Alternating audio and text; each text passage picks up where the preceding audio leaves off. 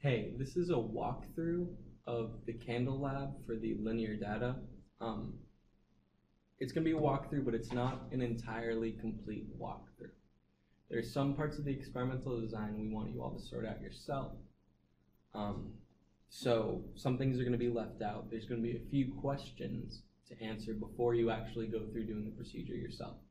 So as we walk through, think about how you would deal with things like uncertainty, things like the sources of uncertainty throughout this lab. Because there are questions below. So we need 20 birthday candles, and we'd like them to be arranged in groups by color. So I have that here. I have 2 pink groups, but then I have a blue, a green, and a yellow. And now I got these candles at the dollar store in these packs, and they're packs of 18. We need 20, so I had to get 2 packs. I actually got I got a third so I could show you a complete. But get whatever kind of candles you want. It's nice if they're colored because then it's easy to separate them. We're trying to calculate the burn time of these candles, so we want them in groups by length so that we can burn different lengths of a birthday candle and see how long that takes. And then we'll just find we can calculate a final burn time. So I have 5 groups, and I'm going to leave one group alone. Leave them at full length, and then I'm going to cut all the other groups to new lengths.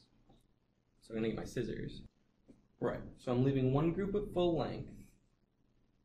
I want to cut one group to 3/4 length. I want to cut a group to half length, and I want to cut a group to 1/4 length.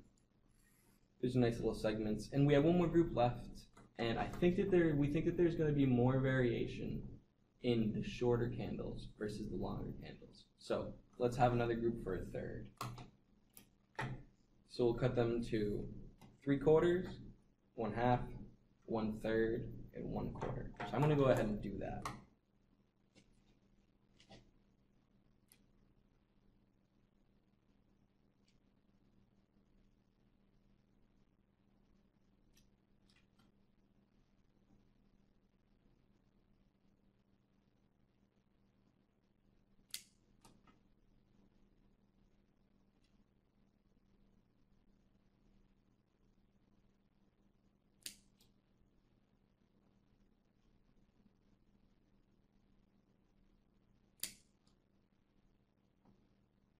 Great, there's my 3/4 group. I want to do my 1/2 group. Something to note that we have to deal with when we do data analysis is that these candles are not all cut exactly the same, and they're really not cut flush. See that? They're a little slanted, or they have these little bits curling up of wax. So we're going to need to measure these candles because we want to know the burn time. So we need the burn length. We don't want to know the burn rate. So we need the burn length and the burn time. So we're going to need to measure these, and we're going to need to figure out how to measure these effectively due to this uneven bottom, due to the fact that they're not all the same length, and due to the fact that we have a taper on the top. You see that? Obviously, this top piece of the candle likely won't burn at the same rate that the rest of this candle will, so we'll have to deal with that too. Anyway, this is our 3/4 group. Let's go on. We'll cut 1/2. There's our group that are cut to half length.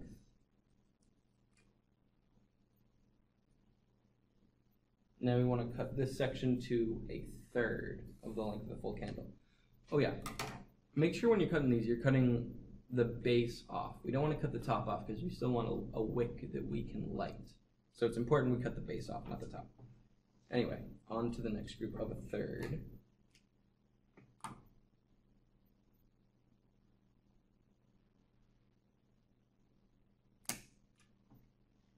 Great, there's our group with 1/3. We're getting small now, but that's good because we want a lot of variation in our data points, because we're going to try to extract a line, and that line will be our burn rate. So 3/4, 1/2, 1/3. These will be 1/4.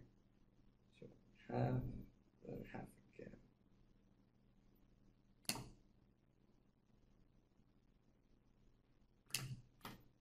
Great. We have all of our candles cut.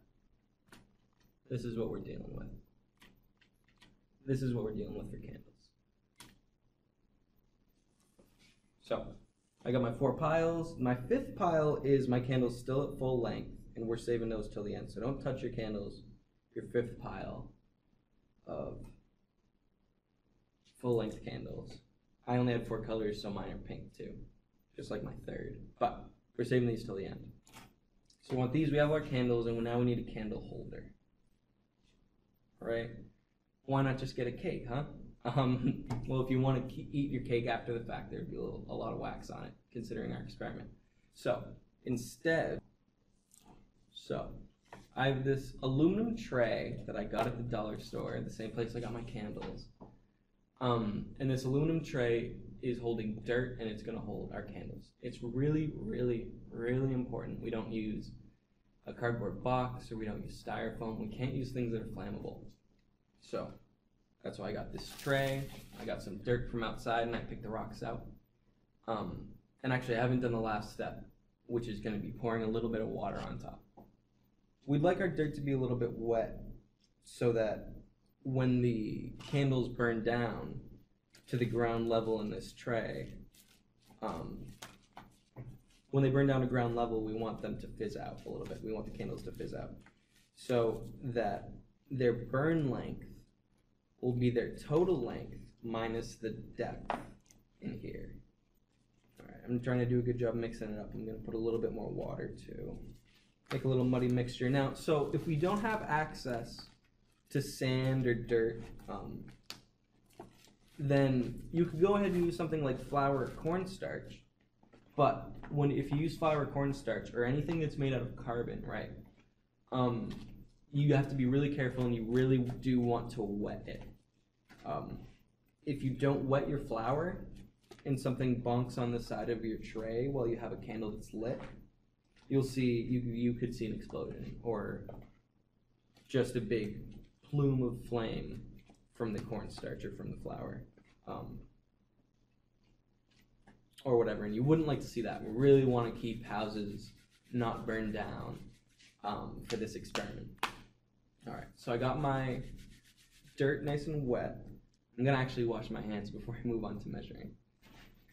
All right, I have dry hands. I have a little paper towel. I'm just gonna pat this out. I want it to be nice and even. I want one consistent depth in this tray.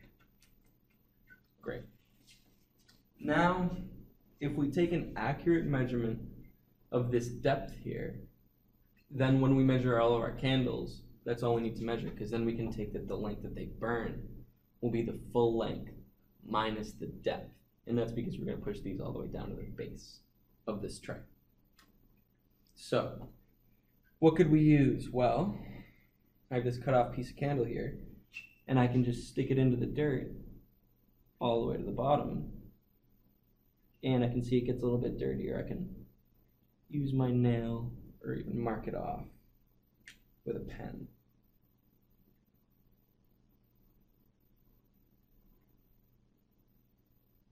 Good. So I have this dot, if you can see it on my yellow candle. I have this blue dot from my blue pen, and I can measure the depth, and I'll get depth. And then I can measure my candles, I'll get candles, and I can jump into a spreadsheet, and I can get all my data in there. Before I jump over the spreadsheet, I just want to stick these candles in. I want to show you what kind of arrangement we're looking for, because actually I'm not going to light these candles with you all.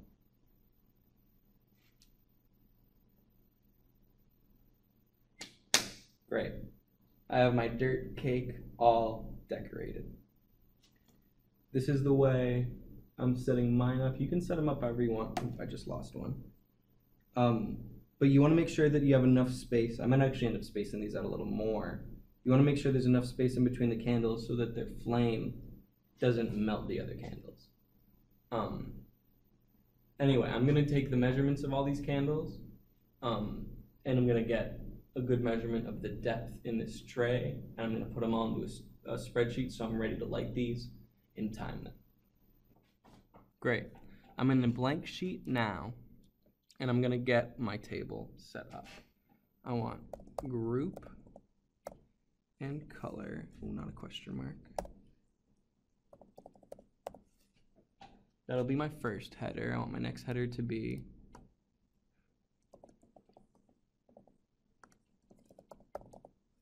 candle number. I want a header for raw candle length.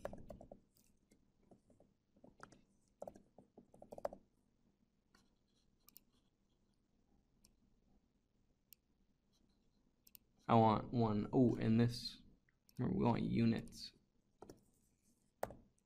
We're going to take these in millimeter. Awesome. So this is kind of all we know now.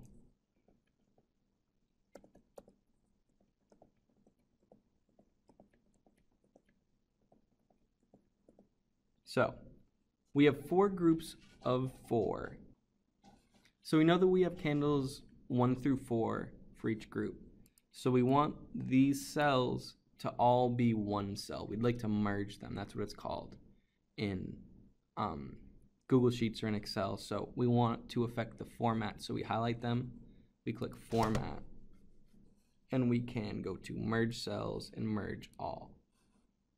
Great. So now we have just one big cell here. We want to do that for all these.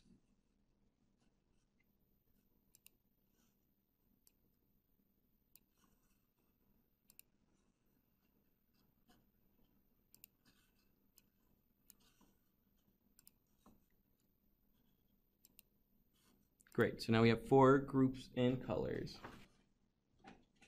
So for group and color, we're going to call our longest group, the 3/4 length, we're going to call group B because we have group A as the long uncut group. So let's have group B. They're 3/4 length and they're blue. Mine are blue, yours might not be blue. So if we put that text in the cell, it goes to the bottom and it keeps going past this line, but we can't see it past the line where A is. So we can fix that by using these 2 buttons. We're going to use vertical line first, and we're going to center it. And we're going to go to this text wrapping, and we're going to have the text come to the bottom.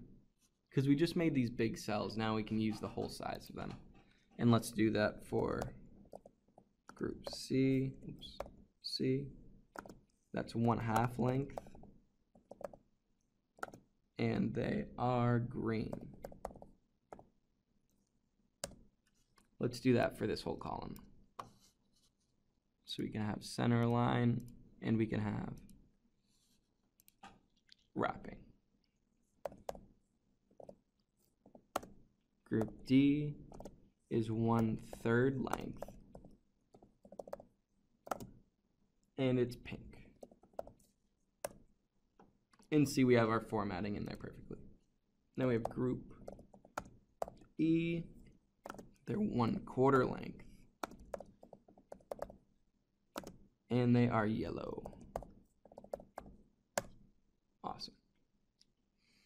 Now we got to input the raw candle length.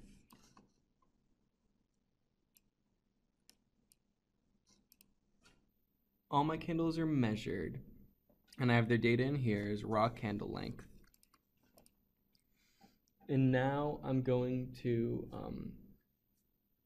play with the formatting a little bit and fix this up. So I would like these top headers to be bold. And I want to put borders on here, horizontal borders, so that this can be read more easily and they look more like 4 groups of 4. So this one here, the window button, is borders, and we want horizontal ones. So I want one on top of this, and I want one on bottom of this. And that's cool, because then I get to go every other one. I can do top and bottom, and I just need to put bottom here. Awesome. So I have some nice lines here. And now, but I don't have everything that I need to have in my table. I need to have the burn length for the candle, and I need a column for burn time.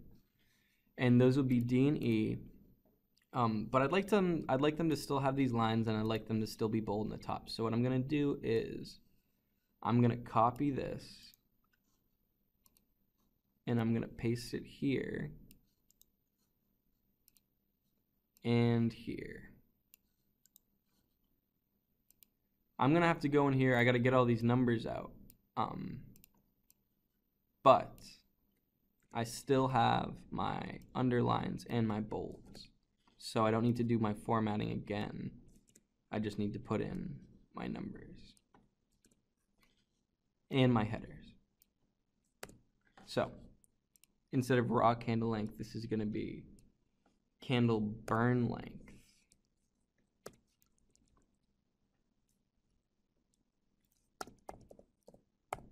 Great.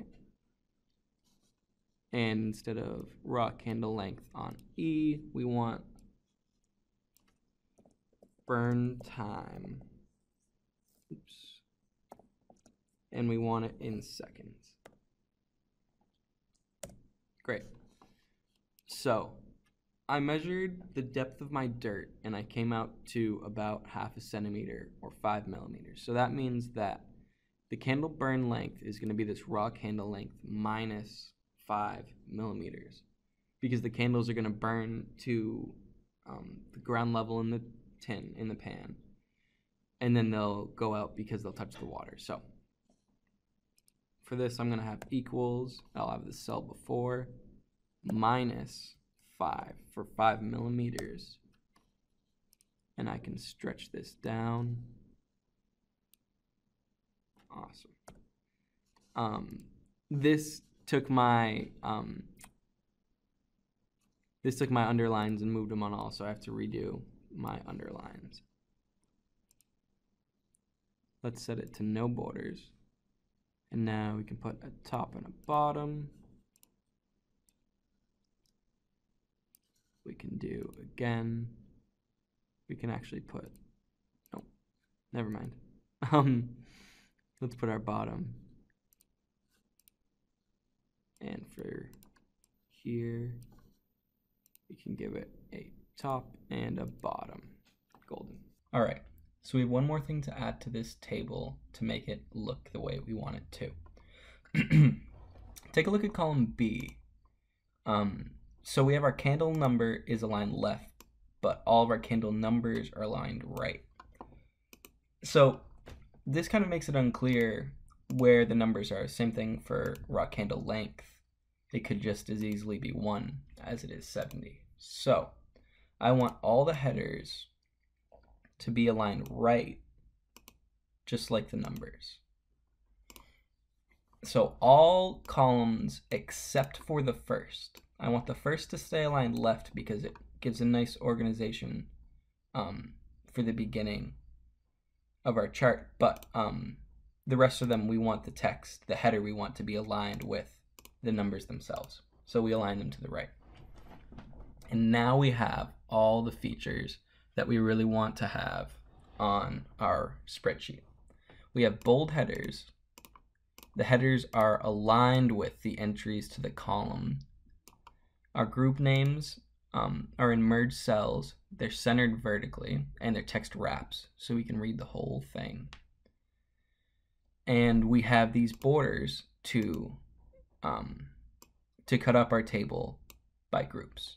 So these are important features that your spreadsheet must have for when you turn it in. Okay, this is what we want it to look like. Of course, you'll have these filled in, but I'm not going to burn the candles here with you all. I'm going to let you all do it yourself.